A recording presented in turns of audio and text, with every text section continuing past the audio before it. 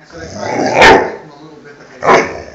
And so it might be this way, it might be this way, a tiny bit, and you can see what the rest of it looks like. Sometimes we're right, sometimes we're wrong, and sometimes we come from tree serpents.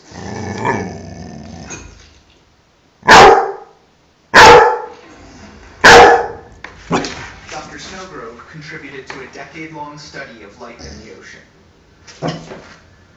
If anyone knows what's out there, he does. There are examples of things like megamouth sharks and giant squids, though, that did go a really long time without being positively identified. There's more things out there. Oh, absolutely. I think there's definitely a lot more things out there. And big things, too. Things bigger than you and me. So there's one statistician I know who's estimated somewhere between 10 and 50